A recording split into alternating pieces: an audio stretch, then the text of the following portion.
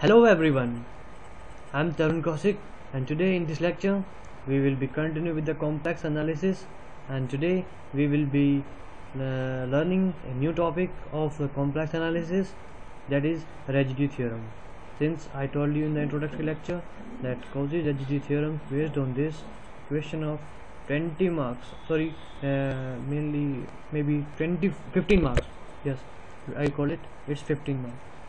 Equation of 15 marks was there. Okay, so till now we have completed the analytic function, CR equation, and one topic is homogeneous equation. That is not mentioned in the UPSC syllabus, but I have covered this because in 2015 means paper there is a question based on this homogeneous statement. Okay, so today in this lecture we will be dealing with the Cauchy's residue theorem, very important topic, since you know that this is 15 marker question, very simple question, no worry. Okay, so we will learn this. The question was that integrate this function, here c is missing, integrate this function e raised to power z plus 1 divided by z into z plus 1 into z minus iota whole square dz. This is the curve, this is the curve C. This curve says that mod z equals to 2. This implies that the circle with a radius of 2 units. So this is the center at origin. So take a circle of radius 2 unit. So this will be the plus 2 iota. Sorry, this plus 2 and this is minus 2. This will be plus 2 iota and this will be minus 2 iota. So the denominator part of this function, this denominator part, okay, this denominator part signifies that the location of poles, and the poles are present at z equals to 0, z equals to minus 1 and z equals to iota. But you know, at z equals to minus iota, sorry, z equals to iota, how many poles are present? 2 poles, not 1 poles. It's the multiple pole present at a single point. Okay, since you know that all these points 0, minus 1, iota, all these points, or you can say all these poles, lies within the circle, because this is the 1 unit, this is the 2 unit radius, and 0 is somewhere at here, and 1 will be somewhere at here, and minus 1 is here, and minus 1 will be here, and plus iota will be at here, and minus of iota will be at here. Okay, since all these points, those who are located in the poles region, are located inside the circle. When these poles are located inside the circle, hence these poles will result in the residue. What will be the residue? We will be studying this. So according to the residue theorem, we are required to calculate the integration at some specific pole. Since, let's just take example.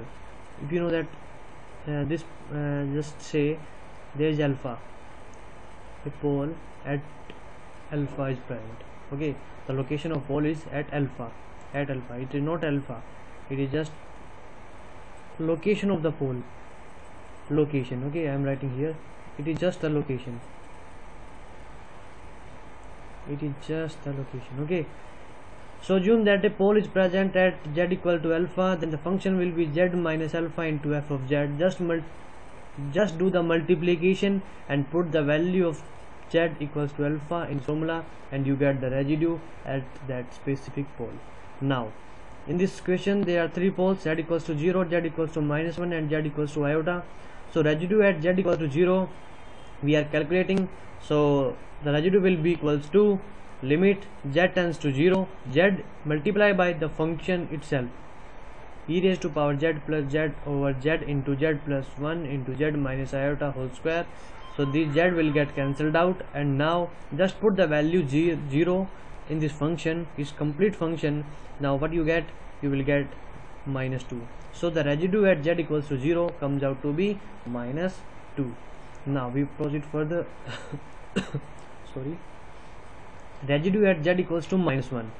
So this will be equal to z tends to minus 1. Just take this to this side, this becomes z plus 1 into f of z so this will be get cancelled out, these two functions will be get cancelled out. So just put the value of z equals to -1 in this function, and what you get after simplification, you will get this. So residue at z equals to iota, but as I already told that at this point there are multiple poles, because more than one pole is present at iota. Okay, at iota 2 poles are present, this iota, and number of poles are 2. Now the formula will be limit z tends to alpha, this is the general formula I am writing, z minus alpha raised to power n.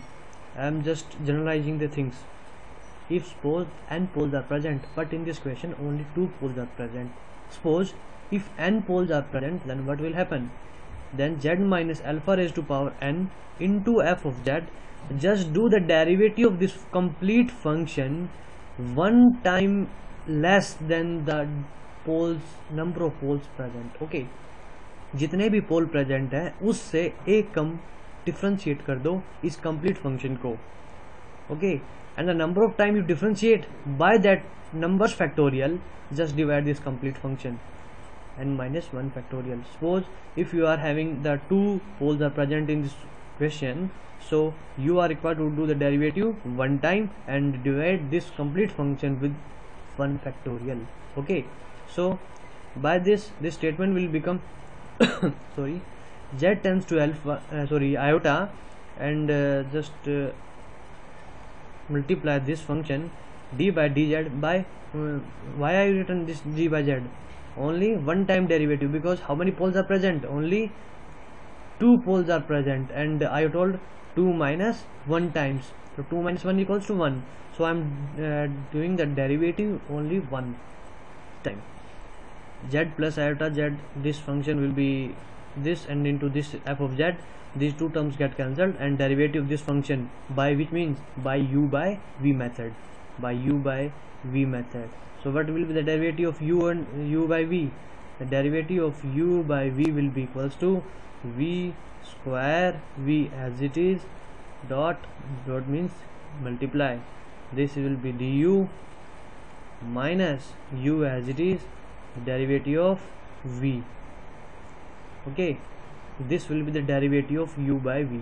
So just do the derivative and multiply this whole by 1 factorial by, because the number of time you derivate do the derivation, just put the number of time factorials of that number.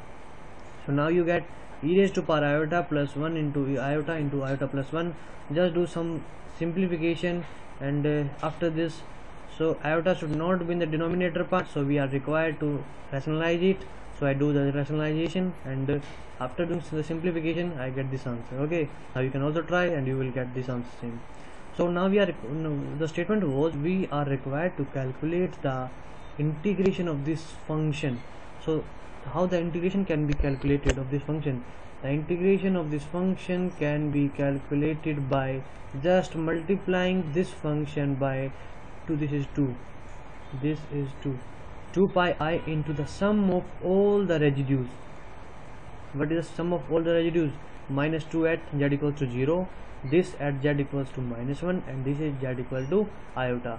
Just do the simplification and do multiply this function by 2 pi I, you will get your answer. This was the question for the 15 marks in the UPSC mains December 2015 examination. Okay, very simple question, you can earn 15 marks with very ease, and it's not a one question.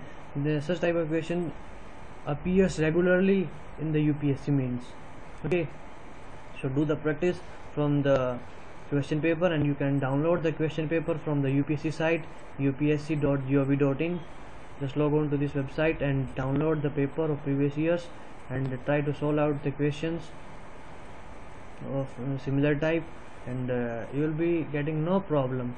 This is, you can say, bit lengthy, you can say, because you are required to do the such type of calculation is there, but in the previous years you will not finding so much of calculation. Very easy question you will be finding. Okay, so that is for this particular lecture. This is only this much is for this particular lecture, and in the next lecture we will be discussing about some next theorems like I will be doing the Cauchy's integral theorem. This is very much related to this Cauchy's residue theorem. Okay, I will be teaching this in the same fashion, but some difference will be there.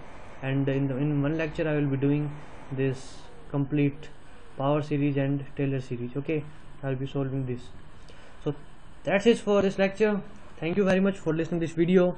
Please do subscribe and like this video and spread the word. Thank you.